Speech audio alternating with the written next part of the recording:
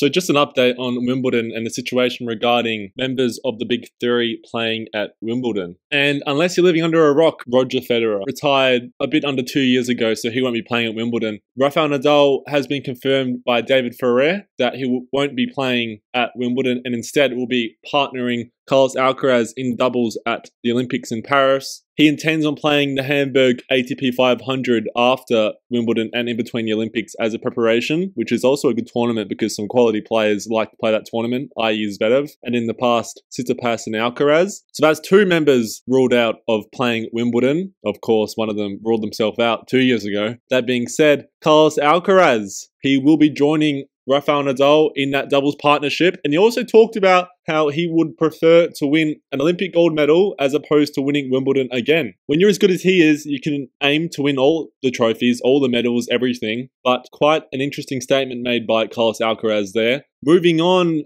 Novak Djokovic, the 3rd member of the Big Three. Novak Djokovic is now walking without crutches 1 week after his knee surgery. Although he does have a noticeable limp, which is to be expected at this stage, he has opted for accelerated treatment at the Center for Hyperbaric Medicine in Belgrade. It's good news for Djokovic. That means he hasn't given up hope for playing in Wimbledon. There was an article that came out the other day from the surgeon that did Djokovic's surgery, of course, and he talked about how the expected recovery time is about 3 weeks, but it's not impossible for him to play Wimbledon. And although the goal is to play Hamburg, then the Olympics, knowing how elite of an athlete Djokovic is, he has not ruled out, nor has Djokovic himself ruled out Wimbledon at this stage. So perhaps it won't be a Wimbledon without the Big Three. Perhaps we will still be able to watch Djokovic. And if he is able to play, that'll be a big win for tennis fans. We'll briefly interrupt that video because our growing partnership with Sportic is growing, and going into the Euros, which only starts in 48 hours from now, you have to get your jerseys. You can't be missing out now. You have to be wearing your nation's or the nation you like if your nation didn't qualify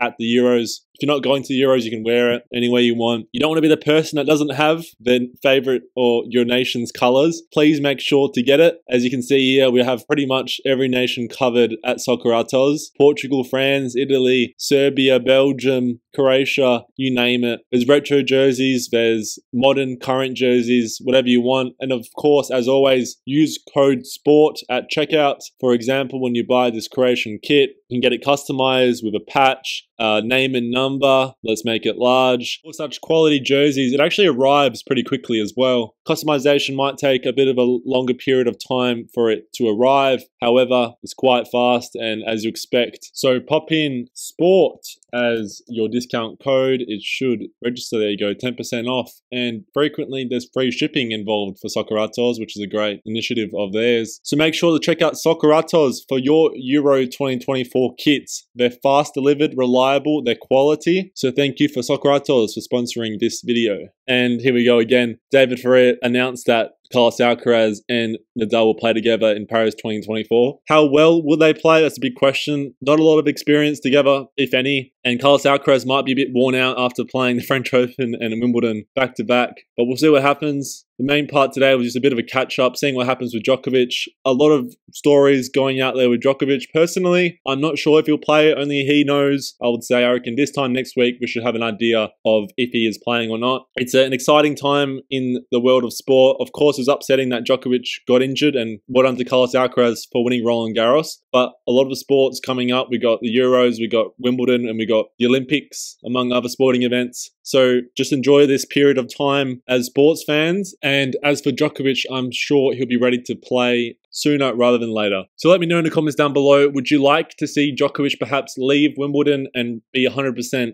for the Olympics? Or would you like to see him in any capacity and give it his all? Also, let me know how well Nadal and Alcaraz will do together as a doubles partnership at the Olympics. Personally, I see them getting a couple big wins before losing to an experienced doubles team, but given their quality and talent, who knows? And of course, Nadal is a gold medalist in doubles as well. So perhaps I'm underestimating them a little bit and probably they'll get a medal. I'm going to revise my choice and say they'll get a medal, but it won't be of the gold variety. Until next time.